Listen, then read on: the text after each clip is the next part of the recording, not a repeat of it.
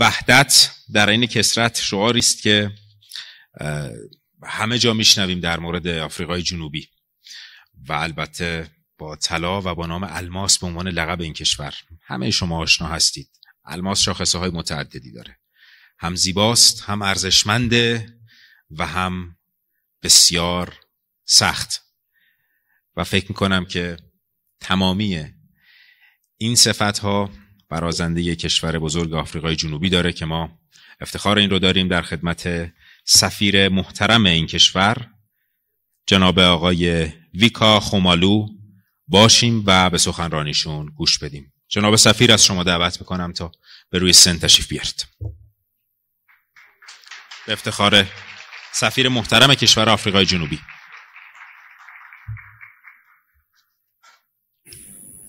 Thank you.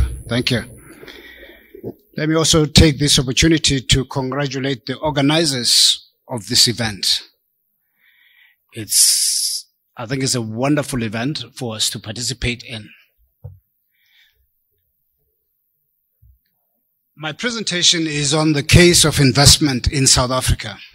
So the focus in the main is going to be the opportunities that South Africa presents to prospective investors. It will also look into the possibilities of trade between our two countries. But firstly, I would like...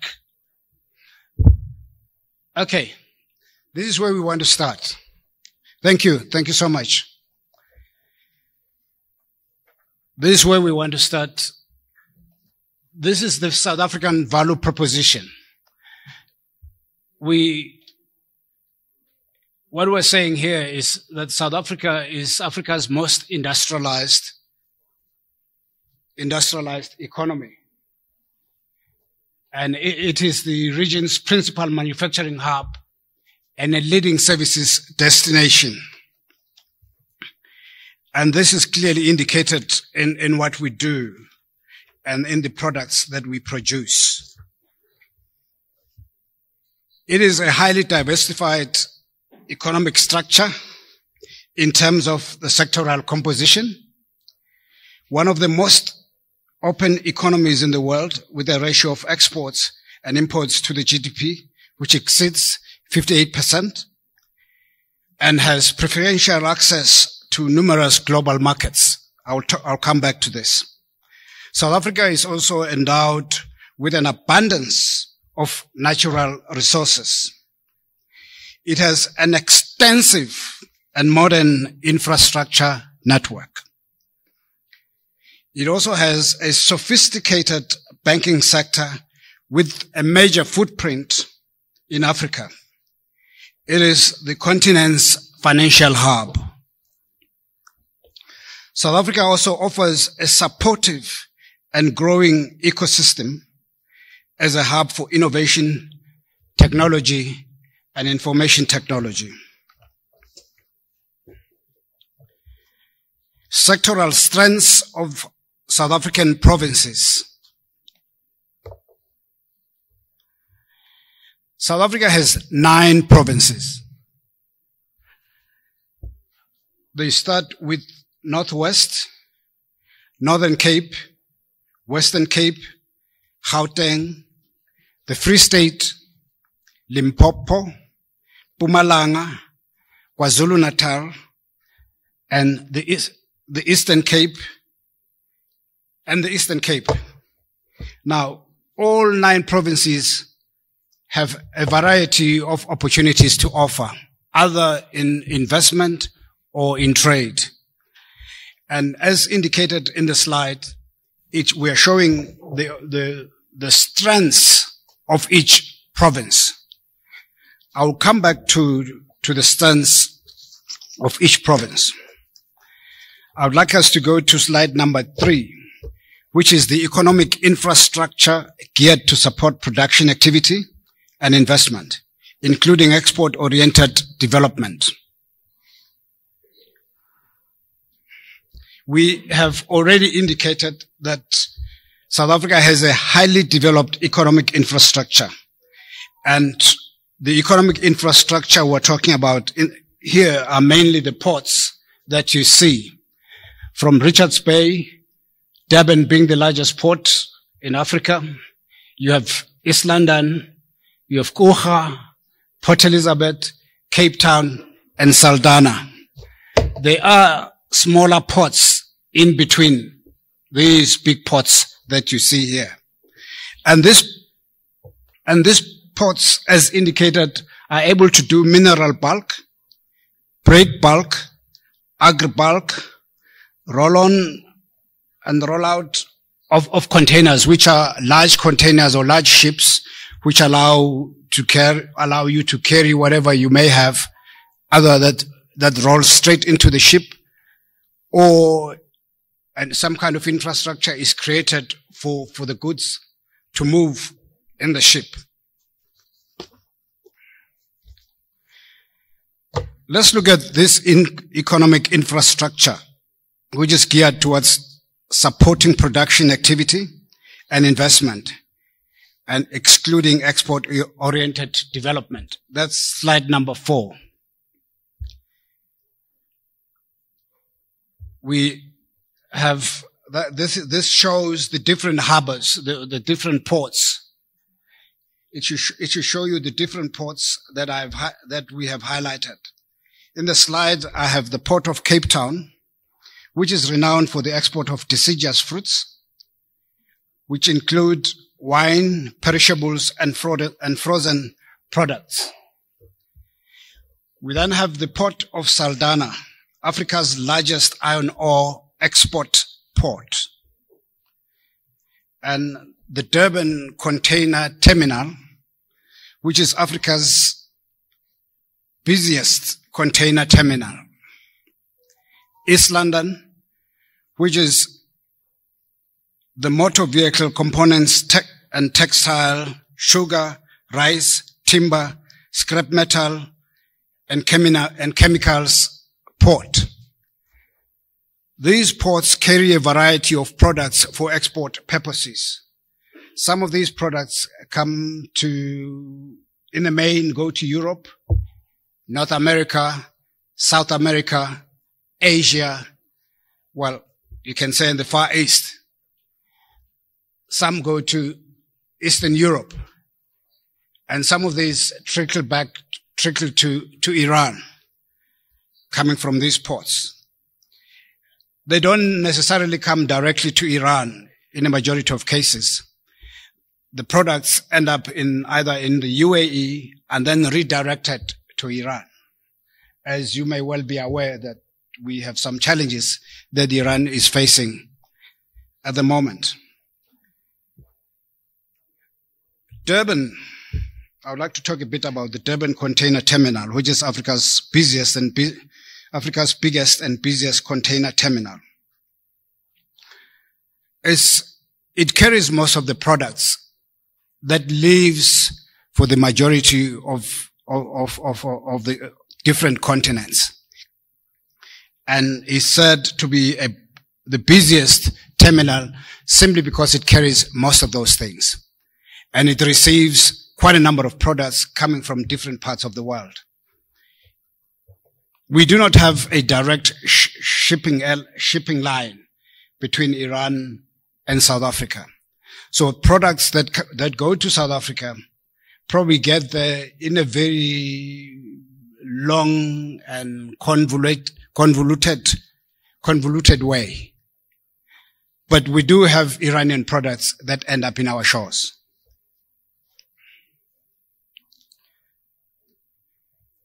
The fifth slide that I thought we should talk about is the platform to support growth. This looks at the preferential access to key world markets. It talks to South Africa being a member of the World Trade Organization, the WTO, that it gives access to markets. Access to global markets has been enhanced through bilateral agreements with most of South Africa's major trading partners. Preferential access to export markets has been secured through various agreements and by participating in regional economic communities. On the left-hand side, you will see the agreements that we have. There is the South African Customs Union, which is the oldest customs union in the world, formed in 1906. Its members are South Africa, Botswana, Lesotho, Namibia, Eswatini, formerly known as Swaziland. There is also the Southern African Development Community. This community is a free trade area. It signed a free trade agreement with all 15 countries, and there are 15 SADC members. Then we have the economic partnership agreements, which are part of the free trade agreement. These include countries that are in SACU, the EU. These are economic partnership agreements, plus Mozambique and Angola. Then we have the EFTA, which is EFTA and SACU and the free trade agreement. These include SACU again, Iceland, Liechtenstein, Norway, and Switzerland. Then we also are a member of the African Growth Opportunity Act, AGOA, commonly known as AGOA. This is with the United States, the African countries that have an agreement with the African countries that have an agreement with the USA. This is a unilateral assistance measures. There are about 39 sub-Saharan countries that participate in this. Then we have the GSP, which is the Generalized System of Preferences. This is another unilateral, non-reciprocal, which means a country decides to have a GSP without the other country affording the other country the GSP. That's why we say it's non-reciprocal. You make a decision, whichever country decides to offer a GSP, the other country has no obligation to do so. These include South Africa, the EU, Norway, Switzerland, Russia, Turkey, the US, Canada, and Japan. We also have an agreement with Mercosur. Mercosur is the South American conglomeration of countries that focus on trade and other related matters. This is a preferential trade agreement, commonly known as a PTA. It involves SACU in the area, SACU, Argentina, Brazil, Paraguay, and Uruguay. And then there's the biggest of them all, which is the Africa Continental Free Trade Area, which became effective on the 1st of January in 2021, and aims to increase intra-Africa trade and create a very large market of over 1 billion people and a combined GDP of USD 2.2 trillion that will look into industrial development. You may be asking yourselves, why am I telling you this? Why am I highlighting all of these things? These are opportunities that these agreements allow anybody who sets up trade, either in South Africa or any member of some of these countries or some of these organizations that either South Africa or Southern African countries are a member of. It also allows free trade in a majority of cases to flow between and amongst a number of countries. The last agreement that I talked to was the African Continental Free Trade Agreement. I think this is the most important free trade agreement that Africa has ever had to sign between and amongst its own member states.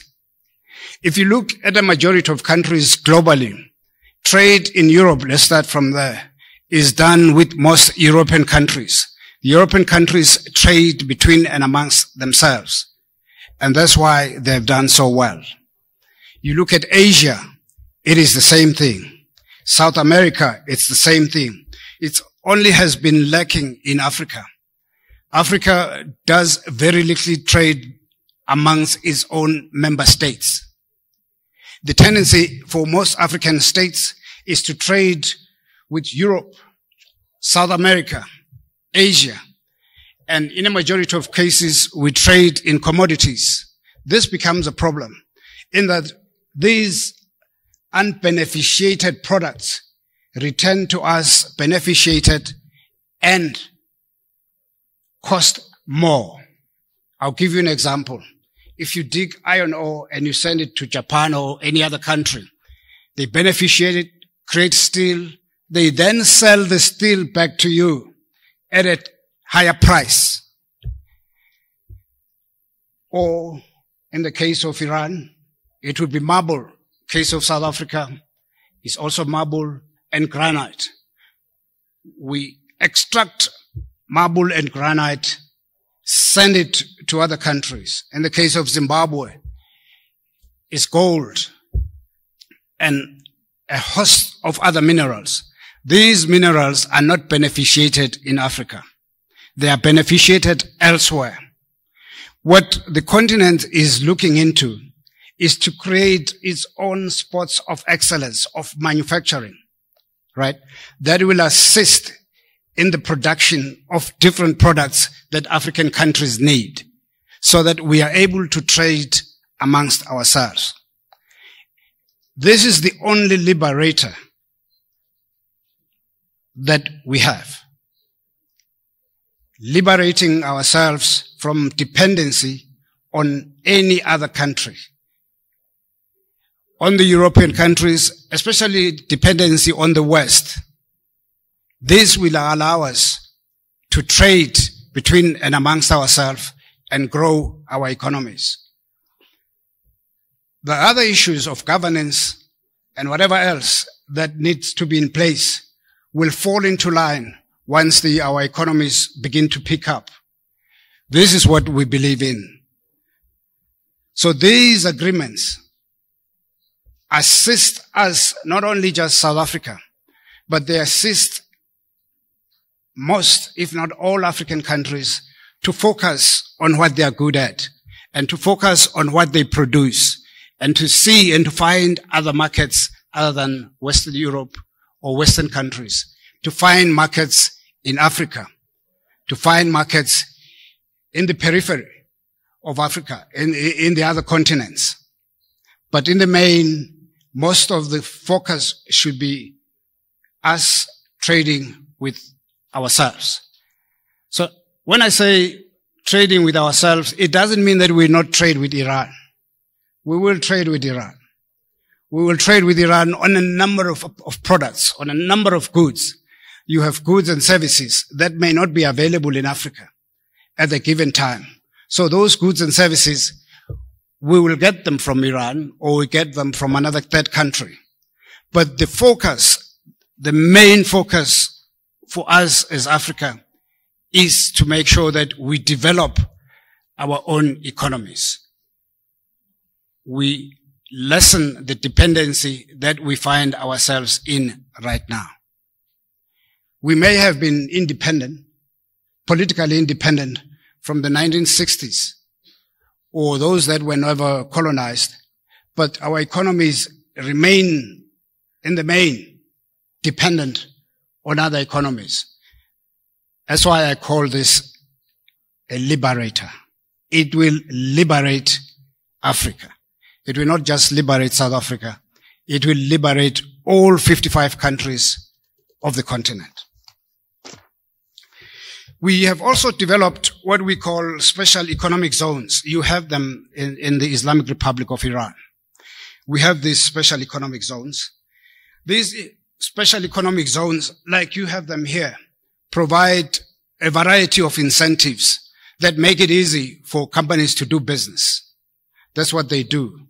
So we have them here to assist companies or to provide some ease of doing business in those zones. For instance, we have a preferential 15% corporate tax rate, value-added tax and customs duty suspension, customs controlled areas, employment incentives. Employment incentives talk to the labor cost, that if you train workers, we are able to reimburse you at a certain percentage the amount that you have used to train or to upskill some of the workers that you have. The designated zones, as you may have seen in the previous slide, include Saldanha Bay, which is in the Western Cape, the Dube Trade Port. The Dube Trade Port is an inland port close to the Shaga International Airport. We have also another one in Guha, in the Eastern Cape, in East London. East London is where you will find auto OEMs, where most of the auto OEMs are located in South Africa. The Mercedes-Benzes, of this world, and others. We have a number of these that are manufactured and assembled in South Africa, including the manufacturing of car components in some of these zones. In KwaZulu-Natal, which is another one, is where you will find Toyota, for instance, being assembled or manufactured. And these cars are manufactured and then exported to other parts of the world through the global supply chain competitive process, which means a company that manufactures in South Africa will compete to supply anywhere in the world with the other Toyota manufacturers. And if it wins that bid to supply country X, it then supplies country X. So you find a lot of these Toyotas that we manufacture in various parts of the world. You'll find them in Europe. Some of them you'll even find in Japan itself. We supply back to Japan. Mercedes-Benz, we supply the 3 Series, we supply the United States. The VW, we supply, which comes from Germany, we supply Australia and other countries. The BMWs, we even supply back to Germany and other countries through the bids, through these global bids that are conducted by the main manufacturer, which is Germany in this case, or Japan in the case of Toyota. But for BMW, Mercedes, it will be Germany. Mercedes has been manufactured or assembled in South Africa since the 1950s. So this is something we've been doing for a very long time. Attractive opportunities across several sectors. I will not walk you through all of these, but I'll just pick and choose a few sectors that may be of interest to traders and to prospective investors. We have these sectors: agriculture and agro-processing. We also have mining, minerals and beneficiation. We have manufacturing. We have also advanced manufacturing. We have the services sector and infrastructure. Under agriculture, for instance, we have fruits and vegetables, packaging and canning, right? That's just one's amongst many. We have the processing of soya beans or soya-based products. That's another. Under minerals and mining beneficiation, we have coal bed methane, coal to liquid, coal ash utilization to address acid mine drainage and carbon capture storage. Well, when you look at coal, there's COP26 that's coming up in Egypt. So with COP26, all of us have been asked to reduce emissions. I know the case of Iran and the case of South Africa and the case of Brazil and a number of other countries, especially the developing countries, who have argued that, look, we were not party to the pollution, to the major pollution of the environment or changing of the climate. Now you are asking us, when we're at this stage of our development, you are now asking us to reduce the emissions and to stop producing some of the minerals that are very important to us.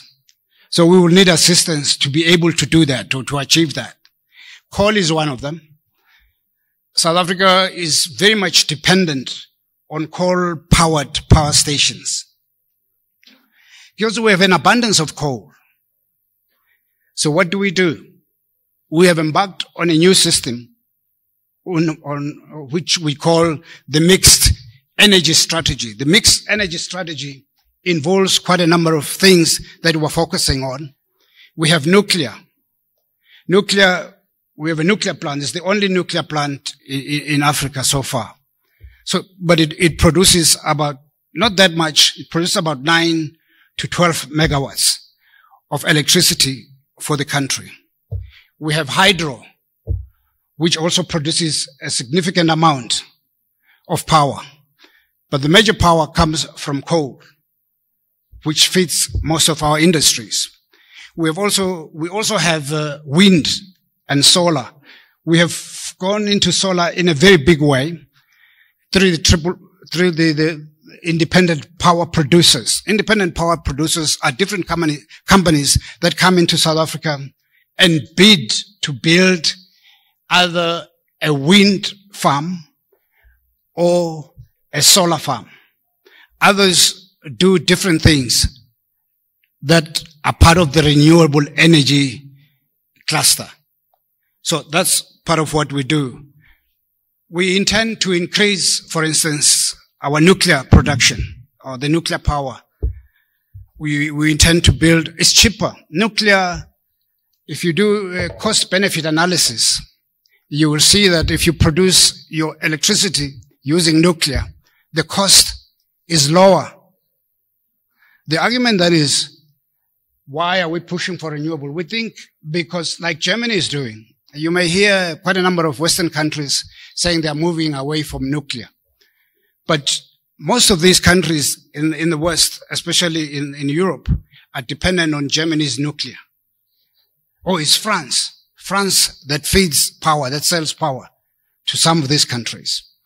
So we intend ourselves to build more nuclear power stations and to retrofit the coal-powered fire stations into gas. So we'll start building more gas power stations that will assist us in the reduction of emissions. In advanced manufacturing, I already spoken to motor vehicles, parts and accessories. Machinery equipment, we manufacture quite a lot of machinery, especially mining equipment. We are also into clothing and textiles. We manufacture also some cosmetics. I'm just highlighting a few. Advanced manufacturing includes fuel cells. You may well be aware that South Africa produces about 40% of its own petrol and diesel from coal, what we call coal to liquids, CTL. We also have another technology known as gas to liquids, right? Turning gas into liquids. In CTL, we use the coal to produce benzene or petrol and diesel, which goes into cars. This assists us to lessen our dependency in imports of petrol and diesel. But with the advancement of technology, we have had to change, or we're working through changing some of these refineries. I'm highlighting this for those businesses that may have an interest in such sectors. We also are into aerospace and electronics. We produce quite a number of defense equipment. The defense equipment is sold globally. We compete and sell some of this defense equipment to various parts of the world. Same with electronics. Medical devices and imaging telemedical instrumentation. We do a bit of that. Of late, we have gotten into additive manufacturing, including 3D printing. We've begun to produce some houses through 3D printing, which is a bonus. One of the most important sectors in South Africa is tourism. This is a sector that we've been discussing with Iran since last year to see how we can reignite this flame of tourism between our two countries. There's a huge potential between Iran and South Africa. The only problem that we face has been there are no direct flights. So I know one airline will announce in due course that they are launching a direct flight just before Nowruz or during Nowruz between South Africa and Iran. This is a huge achievement. We are very excited about what this Iranian airline is doing.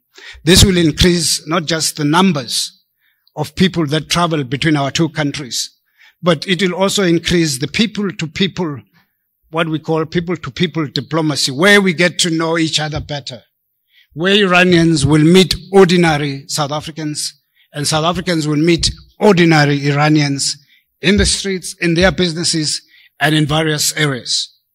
So that is happening.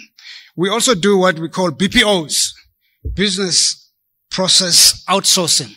BPOs are nothing but call centers. We have a wide variety of call centers that are spread throughout the country, that service industries and other companies, be it in the United States. Some are Indian companies, others are German companies. The list goes on and on. I know India is the leading country when it comes to PBOs. But South Africa has also been working hard to increase this. We are also talking of the Internet of Things related opportunities. There are huge opportunities there, including analytics. You may not or may be aware that we have won quite a number of Academy Awards in the film production. We produce quite a number of films in South Africa. We are hopeful that with our cultural diplomacy with Iran, we'll begin to show some of these films in this country with subtitles. And these are a wide variety. It's, some people like soapies and so forth. We have soapies that are being shown in the US, in the Barbados, and in some parts of the world. So we hope that we can increase this. Infrastructure. I've spoken to energy generation infrastructure and including renewables. There are huge opportunities here for any prospective investor who may want to be a part of that. But not only for the investor, but also for the supply of some of these parts that these companies will need in the renewable sector. Because not everything will come from South Africa. Some parts will come from China, some will come from Nigeria, other parts will come from Iran, and so forth and so on. So you have to identify an opportunity, an industry that manufactures or that is in this space should then find this opportunity and use it, start trading.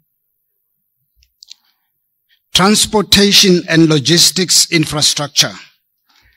I didn't talk much to this. In the transportation and logistics infrastructure, we have the longest running line of railways or network of railways in Africa, in South Africa. We may be facing a number of difficulties in changing some of this or improving some of these lines, but it still remains the largest network in the continent. So it's a matter of enhancing it, improving it, and making sure that it performs at its optimum. Telecommunications. South Africa is one of the largest investors in Iran. We have MTN, which is a partner with Irancell. MTN is a South African company. There are a number of small companies that are doing various things in different sectors in this country. So we are trying as much as we possibly can to improve not just only trade, but cooperation in the area of investment and other areas. It also includes services. We provide some evacuation services to mining and other sectors with South African technology to some parts of Iran. Water infrastructure. We're a very dry country. We don't have a lot of water. So the focus, despite the rains that have been coming down like crazy in this past 4 weeks in South Africa, sweeping away homes and so forth, flooding our areas, flooding our cities. And the dams, most of our dams are full, but they're full for now. We import a lot of water from Lesotho, especially for the Gauteng area, because that's our industrial hub. That's where most of the water is utilized. We are discussing with Iran the issue of water desalination, because we want to desalinate seawater. Iran has this technology. So we hope that we'll be able to do that. I can see my time is up. And then you have agro-logistics and the rural infrastructure and recycling. These are some of the opportunities, not just in investment, but also in trade, right?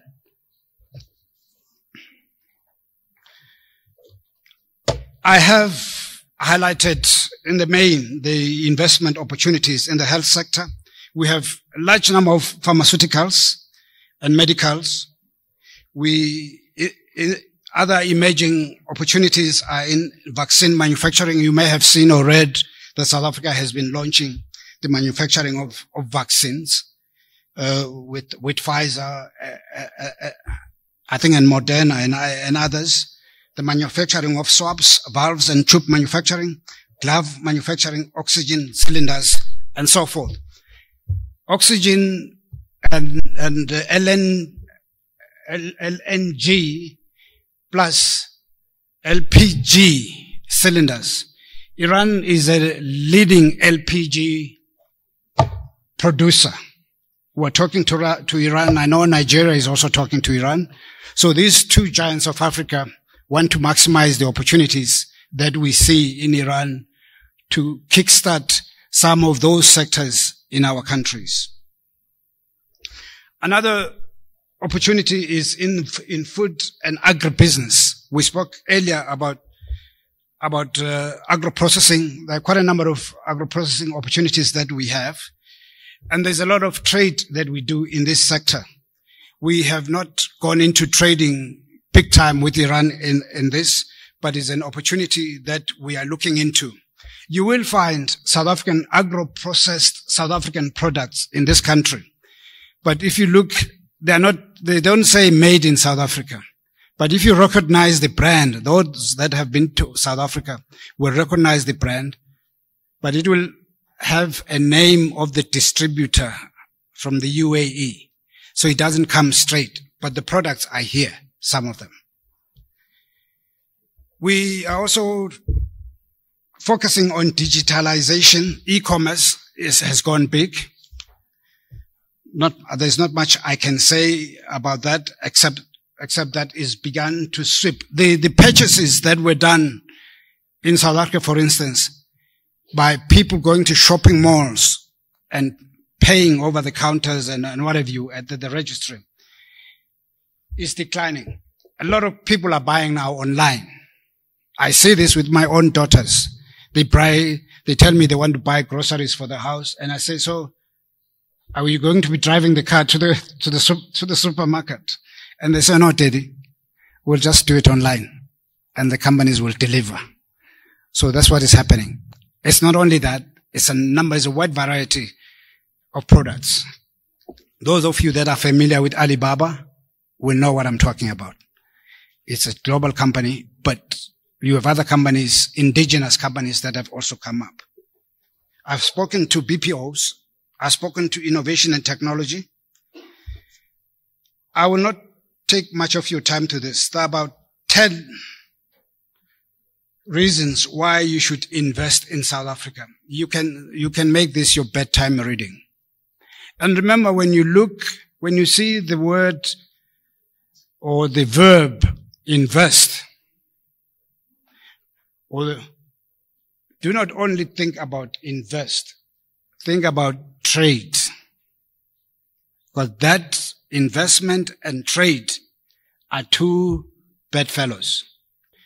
Once more, let me take this opportunity to say thank you so much for listening. I hope we can continue to do more business. Those that have not yet begun to do business, I'm hoping and praying that they will find an opportunity in some of these. I will not apologize for having taken too much time. This is something that I do and something that I have to do. If I don't do it, who is going to do it? Thank you so much.